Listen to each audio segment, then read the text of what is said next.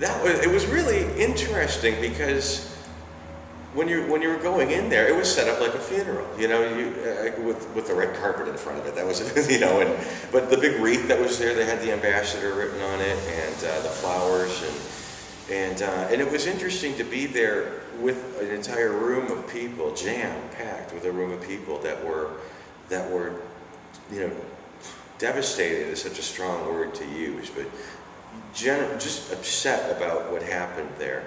And it was kind of spooky because across the street is the ambassador, and it was, you know, it's ready to be gone, and they had rigged some spotlights on Wilshire, so they weren't lighting up the ambassador legally, but they were there on Wilshire, you know, sort of pointed at the hotel, and you see it vaguely lit across the street. It was a bit spooky, and then everyone being in the hotel sort of commemorating the event. It was sad. It was really sad.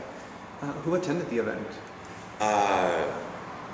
Well, just a bunch of people as far as I know, and a few of my friends we went. As fellow historians that they're very interested in these same types of things. I met Steve Goldstein, who BeneathLosAngeles.com, and my friend Lisa Burks, who is an integral part of the restoration of Grandview Cemetery.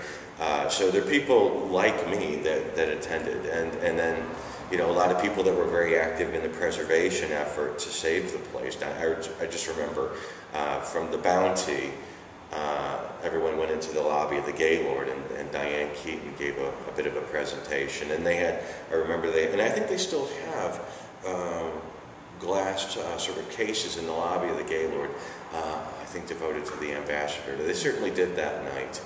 People brought their own sort of memorabilia, artifacts, photos. Bricks. Yeah, bricks. Didn't have bricks then.